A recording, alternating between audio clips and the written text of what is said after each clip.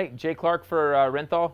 We're going to show you how to install a set of Renthal Intellilevers in this video. We have a clutch perch and front brake lever complete setup. We're going to show how to install on a Honda CRF right now. So we're going to start by removing the stock front brake lever, and to do that we take off the stock boot that covers up the bolt and so forth.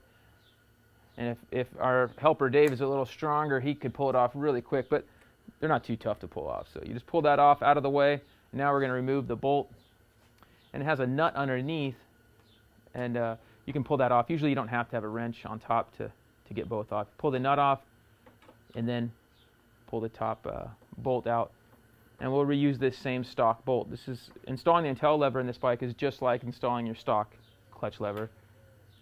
Same concept, and it's spring loaded, so it's going to kind of pop out here like so. So we have our stock lever off. In this case, we need to remove the stock plunger. It has a little rubber piece that attaches. We pull that off, and then the stock torsion spring that was installed, we won't be using that anymore with the Intellilever.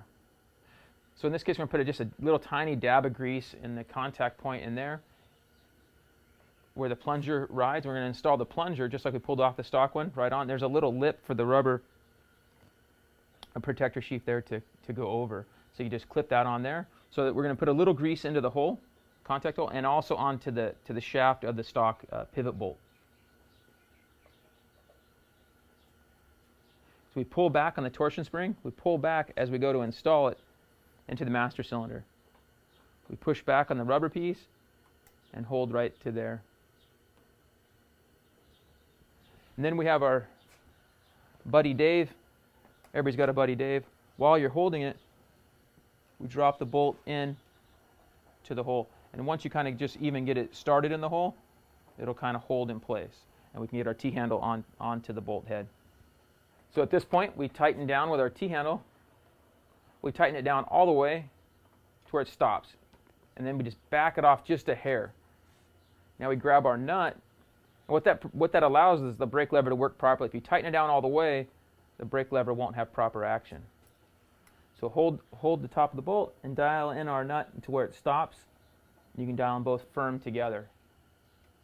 So now we have good pivot, and now we'll show how to adjust the lever closer or further away from your hand. So at this point we can loosen the nut, and if we dial this in, the adjuster, we can dial it in a ways, tighten it up, and that gets the lever further away from our fingers.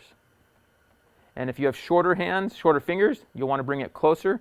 If you have longer hands, bigger fingers, you'll want to have it out further. So you want a nice, good position, and once you have that established, then you just snug the nut and you're done. And that's all there is to it. And with this Intellilever, you can see if you were to crash, it'll go all the way down this way, and same thing the other way. So good action there, simple to install. So now you just throw on the rubber shroud, and now we'll show how to install the clutch side. First thing we're going to do is remove the front number plate. You don't necessarily have to do this. It'll be easier for us to show us adjusting the cable right now. It's a little easier to get to the cable adjustment on this particular bike. So what we want to do to start, since we know that the two clutch perches are going to have different clutch adjustments, we're going to back the clutch adjustment all the way out on the stock one to give us plenty of room to install the new clutch perch. With an 8mm and a 10mm wrench, you can back off the adjuster nut. We'll back it off most all the way, and we'll dial all the adjustment in. So we're dialing inwards, and this is taking all the slack now out of the clutch cable.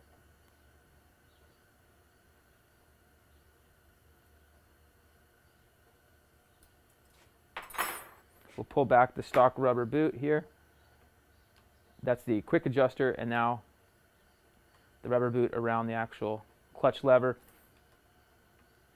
As we pull these back, now we'll be able to grab the clutch cable and pull the barrel of the clutch cable right out of the lever.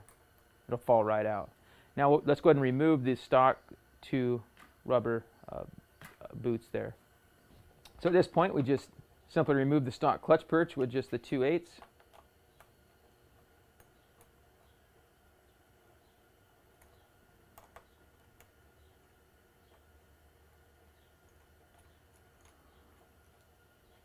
Now we remove the bolts out of the Intellilever perch. Really easy, and then we can install it right onto the bar. At this point, we want to make them, just dial them down snug, and try to keep them evenly tightened as we tighten the two down. Keep an even amount of gap going between the two sides. And we pull it in to where the end of the lever is just, say, a 1/4 inch or so away from the end of the grip, and just clears the big edge of the grip. And then you can see at the end of the bar, the lever is a 1/4 inch or so from the inside of the bar, like so. Okay, so at this point we're going to pull the gray adjuster off. There's our adjuster cover, the rubber piece, and we're going to slide it into the barrel of the clutch cable. This can be a little bit tough at times, but it'll go through, and just pull it back so there's plenty of room. Open the adjuster to where there's a gap to where you can get the cable through, and you're all the way dialed in. We hook the barrel of the cable into the lever first. We get that in there, and with our cable adjusted out, we should be able to pull the cable and get it set into the barrel adjuster, just like so. And so now we need to put some tension back into the cable. We'll back the adjuster out just a few threads, and now we can adjust the stock clutch cable and keep on going out until we have just a little bit of play. And we'll snug those back up with an 8 and a 10 wrench.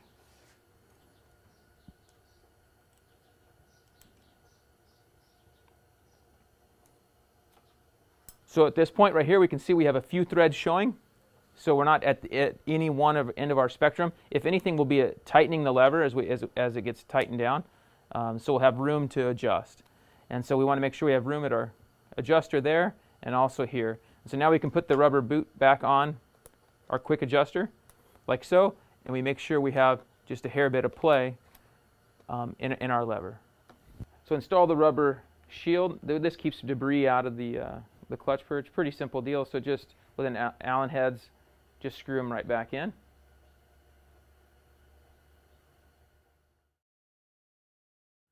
Okay, so now we've reinstalled our front number plate, which is back on.